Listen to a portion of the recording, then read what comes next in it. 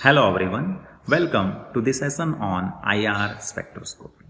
In this session, we will go through the different IR frequencies or wave number or IR absorption frequencies of various bonds or groups. For any particular bond, there are many fundamental vibrations. Depending on how many vibrations are there and what is the energy to cause the transition from one vibrational state to another vibrational state, they absorb IR radiation.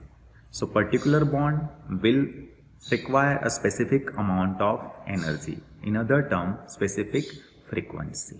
For any bond, the stretching frequencies or stretching wave numbers are higher than the bending, as stretching requires more energy than the bending. In a stretching, symmetric or asymmetric vibrations are there, then asymmetric will appear at slightly higher than the symmetric vibrations. So whatever we are going to the different groups, these are the approximate values. These are the approximate values, and structure to structure, the value may get slightly changed.